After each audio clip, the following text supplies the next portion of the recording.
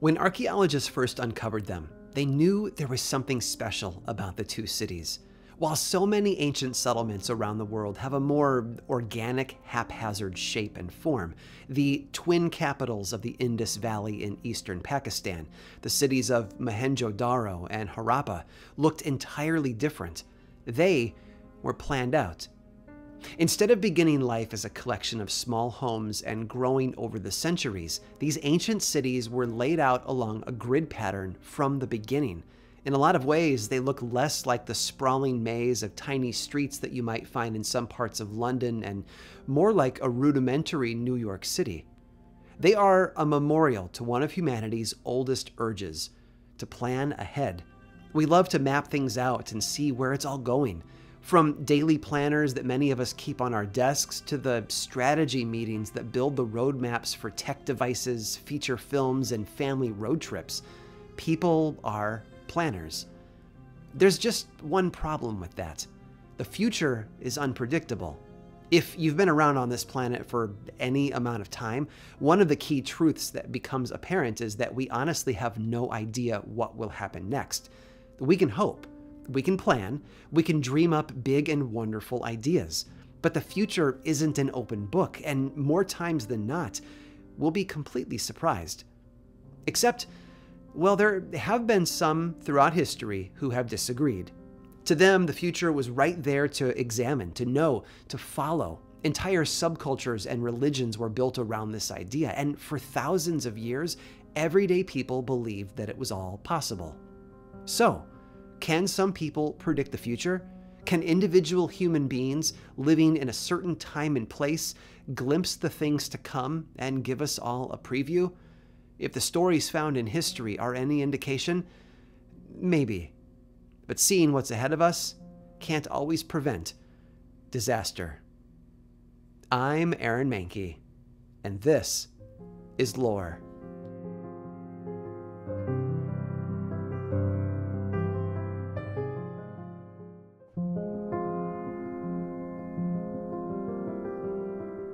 Let's spend a moment talking about language. Full confession, I love words. I love the way you can see their history, their DNA, right inside the letters. Words, if examined properly, can tell us stories. In ancient Greek, the word-forming element pro means in advance. So think of words we use today like provide or prologue, and you can see the hint of that story inside them. Now, another word in Greek is physian, which means to speak or to tell. Put them together and you get prophesian, or prophecy, literally to tell things in advance. And that's the core of everything related to this idea of seeing the future. For thousands of years, long before recorded history gave us words like prophecy, there have been individuals in society all around the globe who served this purpose. And that root word buried inside the term, the one that meant to speak, holds another clue for us. Because for a very, very long time, prophecies were delivered orally, by speaking. Of course, these types of people have taken different titles and roles throughout history. Two of the most common terms you might bump into are prophets and oracles, but they aren't interchangeable.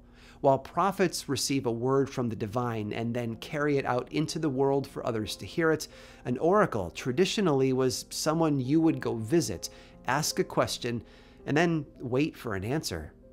And to make things more complicated, you might also hear or read about people who were called seers, and these were different yet. A seer, technically, is someone who reads the signs and makes a trained guess to the meaning behind them. Here's the best way that I can explain it. An oracle or a prophet receives text messages directly from a deity, while a seer just scrolls that deity's social media posts and draws conclusions from the general public things they say. They both had power in the ancient world, but hopefully you can see the differences between them. So how did prophets work? Well, that was a really mixed bag, and it all depended on where and when that prophet worked. And remember, this concept has always been global, so there are a lot of variations. Some prophets used involuntary dreams, while others used intentional meditation. A frequent element was some sort of substance that altered their perception of reality, like a powerful drug or an herb, whatever it would take to put the prophet in the right state of mind. I mentioned oracles a couple of minutes ago, and if you've gotten even a basic understanding of the ancient Greek world, that term probably makes you think of the Oracle of Delphi. Delphi was a community located on the lower slope of Mount Parnassus, and it was the home of an ongoing group of prophetesses known as the Pythia. In some ways, the Pythia were sort of like priests or nuns. They dressed in special clothing, they lived apart from the rest of the community, and they worked at the temple there in Delphi, giving out prophecies to those who approached them. But some of the oracle's mystique and power certainly came from some, well, controlled substances. Historians are now pretty certain that the Pythia entered their trances through a mix of chewing on laurel leaves and inhaling the smoke from burning oleander. It was a pretty toxic mix, and so the Pythia would typically be pushed into some epileptic-like seizure, something the Greeks referred to as the sacred disease. It was this unnatural movement that convinced the Greeks that the Pythia were under the control of the god Apollo. And as she spoke, priests would scribble down the words that she said, regardless of whether or not they made sense. And then, from those words, predictions would be made. Trippy? Absolutely. But it was also powerful, and it's a legacy that held on for thousands of years. But not all prophecy stayed in the ancient world. In fact, some of the most well-known examples happened much later, and I'd like to tell you about a couple. But you probably already saw that coming, didn't you?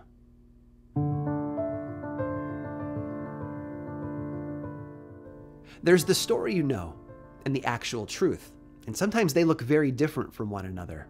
And that's exactly the situation when it comes to the guy named Michel du Nostradame, otherwise known to history as Nostradamus.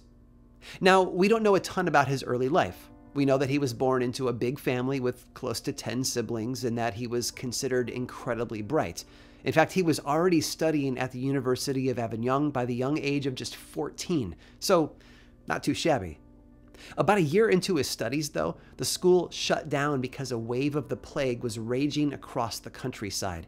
So for the next 8 years, he'd travel France, helping out where he could, and developed a reputation as a skilled apothecary, using herbs to help heal the sick. After that, life was a series of disappointments for him. He enrolled in medical school, but was expelled due to his work as an apothecary, something those stuffy, snobbish medical professors didn't approve of.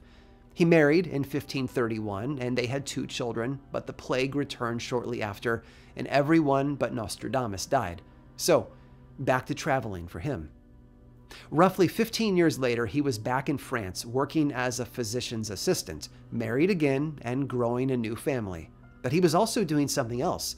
He was writing an almanac, sort of a cross between an annual calendar and an astrology guidebook for the year to come. And wouldn't you know it, it took off in popularity, so he wrote another one. Soon people were writing to him asking for personal horoscopes, and he would send back replies. And along the way, he'd caught the attention of Catherine de' Medici, wife of France's King Henry II.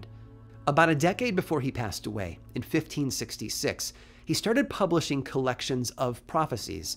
They were written in quatrains, a set of 4 rhyming lines, sort of like the verses in a pop song. Then they were organized into groups of 100, which is why they were called centuries. Not because they refer to a period of history, but because century literally means a group of 100. By the time he died, he had written 9 centuries, or 9,000 quatrains, plus another 42 quatrains, so 942 prophecies. And how'd he do? Well, that depends on who you ask. In one quatrain, he wrote, "The blood of the just will be lacking in London, burnt up in the fire of 66. The ancient lady will topple from her high place. Many of the same sect will be killed." Now, a lot of people see it as a prediction of the Great Fire of London in 1666, a century after he wrote it, right down to the statue of the Virgin toppling from the steeple of St. Paul's Cathedral. But most of his successful predictions, if we'll call them that, actually were post-dictions, meaning that they only seem to make sense looking backwards into history. Never mind the fact that most of the stuff Nostradamus wrote was actually lifted from the works of earlier historians, then just written out in a cryptic mixture of word games, multiple languages, and frustratingly non-specific details. Still, if you mention predictions to just about anyone today, there's a high probability they'll think of one man, Nostradamus. But there's another figure to talk about as well. Thomas Learmont was a Scotsman born in the early part of the 13th century, down near the English border. Now, his story is even less documented than that of Nostradamus, but it has such a powerful and entertaining edge to it. Here's how it goes. Thomas was apparently taking a nap under a hawthorn tree when a beautiful woman in a green velvet dress rode up to him on a white horse. Naturally, she introduces herself as the Queen of Elfland and motions to the back of the horse. You know, climb on and let's go for a ride, that sort of thing. So she rides off with him and straight into the alternate dimension that is Elfland. And for 7 long years, Thomas parties it up there, becomes friendly with the locals, and really just sort of endears himself to the elves. But then the queen gives him some bad news. You see, typically they would sacrifice their 7-year guest to the devil, but they ended up liking Thomas a bit too much. So instead of killing him, they sent him back home to Scotland, and in the process, gifted him with the ability to see the future. Thomas is known today as Thomas the Rhymer, and his reputation pretty much hangs on one event. One day in 1286, Thomas apparently visited Dunbar Castle and told the Earl of March that Scotland's king, Alexander III, would fall off his horse and die. The very next day, that's exactly what happened.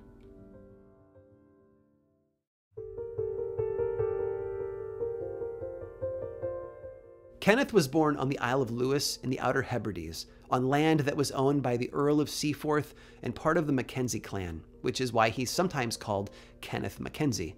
Others referred to him by his Gaelic name, Cognac Or. He wasn't much more than a common laborer, working hard for a living just like everybody else around him. But after his mother had a mysterious encounter in a graveyard, things began to change for him. It seems that one night she was out in the field near the church and noticed that all of the graves were open and the dead were walking about. After walking over to investigate, she could see all of them returning to their graves, all but one, and that dark, empty grave seemed like a curiosity to her, so she stood next to it, wondering where its occupant had gone, and that's when they walked up behind her. This ghostly revenant had apparently once been the daughter of a king of Norway, thus the long walk there and back to the grave. And when Kenneth's mother kindly stepped aside to let her return to the grave, she thanked her and gave her a blue stone with a hole through its center as a gift. A stone, she said, that would give her son the gift of prophecy. Over the years that followed, Kenneth's reputation grew, and soon he left the Isle of Lewis for the mainland, where he took on work for the Earl of Seaforth at Bran Castle, which is why, as more and more people learned about his abilities, they began to refer to him as simply the Bran Seer. What could he do? Well, it seems that all he needed to do was lift that stone up to his eye and look straight through the hole down its center. Through it, he was able to see the future, and then answer the questions that others asked of him. And he knew it worked too, because once, early on, he glanced through the stone and saw the wife of his foreman putting poison into his lunch. After she delivered it to him, he gave a bite to his dog as a test, and the poor animal quickly died.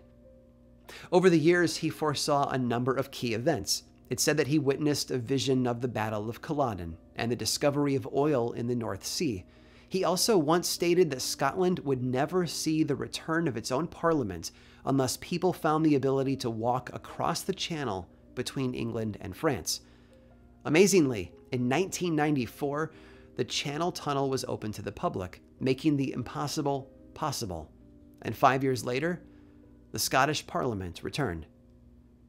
The story and the life of the Bran Seer came to an end one day when he was summoned to Bran Castle, seat of the power of the Earl of Seaforth and his wife.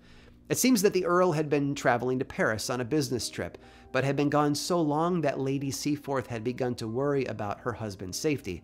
So she called for the famous seer to come and shed some light on the situation. Kenneth was said to have gladly arrived to help out, and after being asked the question by the lady, he held his stone up to the light and looked down the center. A moment later, he lowered it and nodded, "Yes, my lady, your husband is alive and well, and still in Paris." Lady Seaforth, though, was naturally relieved, but as Kenneth turned to go, she stopped him. "Tell me more," she said. "I would like to know why he has been gone for so long." Kenneth replied that she should be satisfied with his answer, but she begged for more detail. So reluctantly, he closed his eyes and told her everything else that he had seen through the stone. The Earl of Seaforth was indeed in Paris, and had been inside a beautifully ornate room, complete with velvet and silk, and he had been kneeling before a beautiful woman, one arm around her waist, and the other lifting her hand to his lips. Enraged by the vision, Lady Seaforth screamed at him. How dare he say such slanderous things about the Earl? And before he could defend himself, she had him bound and carried from the castle out to nearby Chanonry Point for an immediate execution. There on the shore of the water, where witches had been executed in centuries past, a large barrel of tar was set on fire.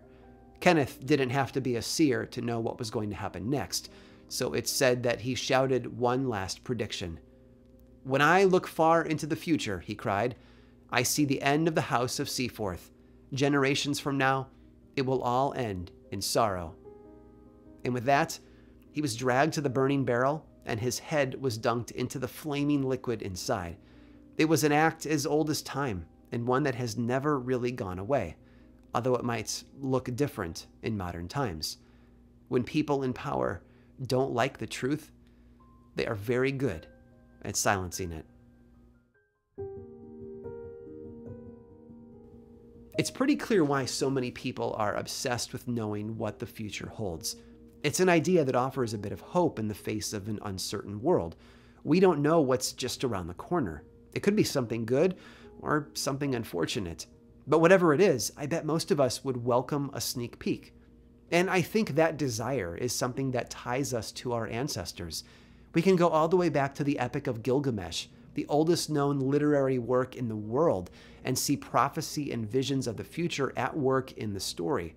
And we can pull up any number of films on our streaming apps and see the same thing. The future's tempting position, just out of our reach, is something that humans will always return to, time and time again. For me, if I'm going to get a glimpse, I want specifics. That's the frustrating thing about Nostradamus for a lot of people. His wording and diction is like one of those 3D stereogram posters from the 90s. You can see their meaning and power, but only if you squint really hard, blur your vision, and maybe stand on one leg.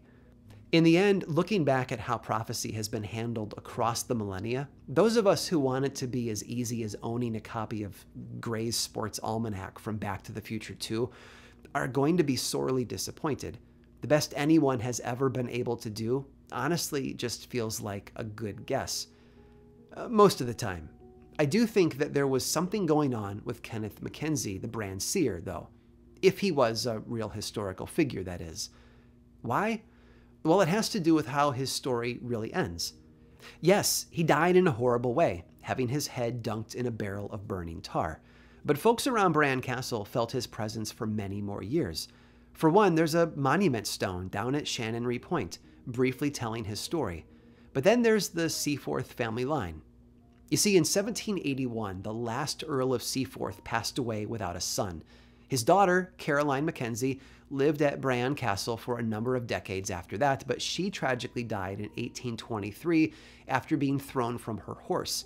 A distant, non-direct branch of the Mackenzies took over after that, but by 1923, they too were left without an heir. It seems that the Bran seer had been right, calling the shot before it ever happened. How? Well, we'll never know. But there's one thing I am certain of. Many years from now, far into the future, the people who live in the area around the ruins of Bran Castle will still be talking about him. And that's a guarantee.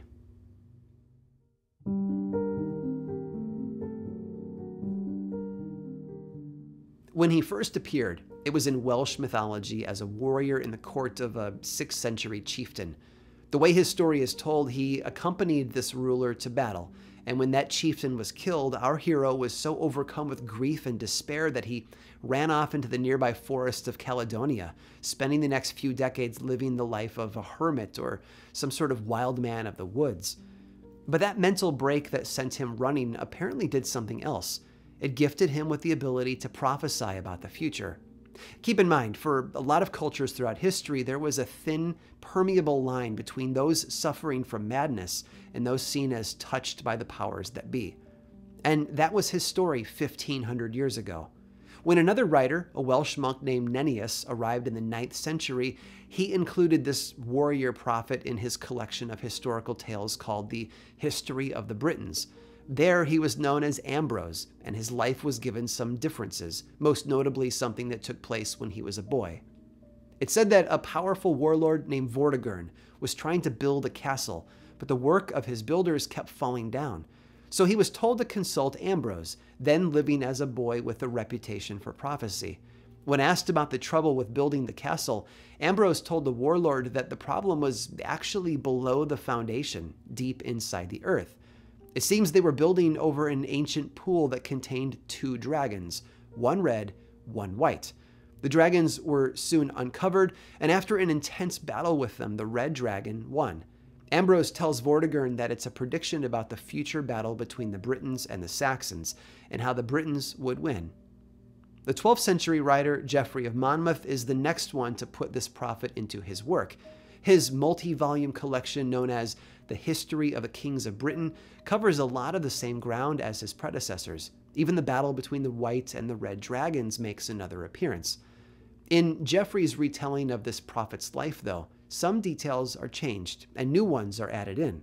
For one, the boy prophet isn't consulted by Vortigern. He's captured on order of the court magicians to become a human sacrifice as a solution to the castle building problems.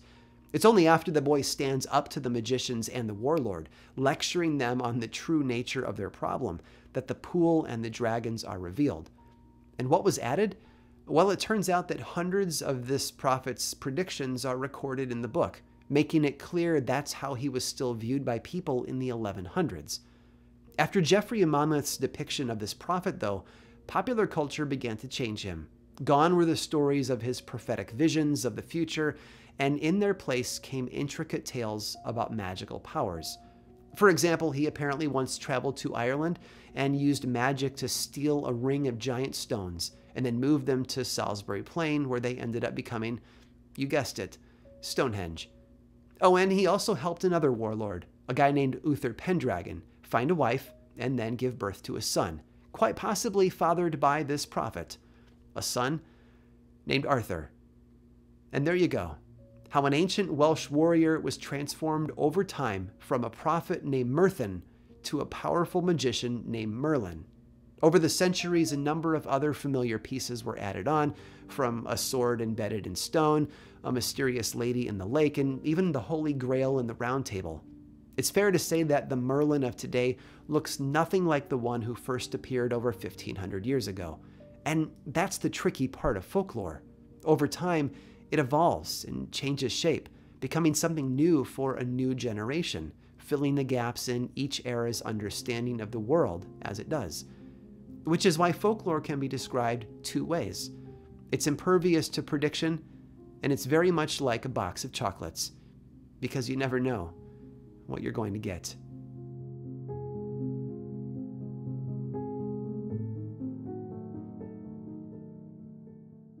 As always, folks, thanks so much for watching. Credits for today's episode are in the description below. Lore has been a podcast since 2015 with over 375 million downloads to date. You can learn more about this show over at lorepodcast.com. And of course, be sure to click the subscribe button and the bell icon so that you don't miss out on future episodes. And if you enjoyed this episode, be sure to click the thumbs up. And you can also follow the show on Twitter, Facebook, and Instagram. Just search for Lore Podcast, all one word, and then click that follow button. And when you do, say hi. I like it when people say hi. And as always, thanks for watching.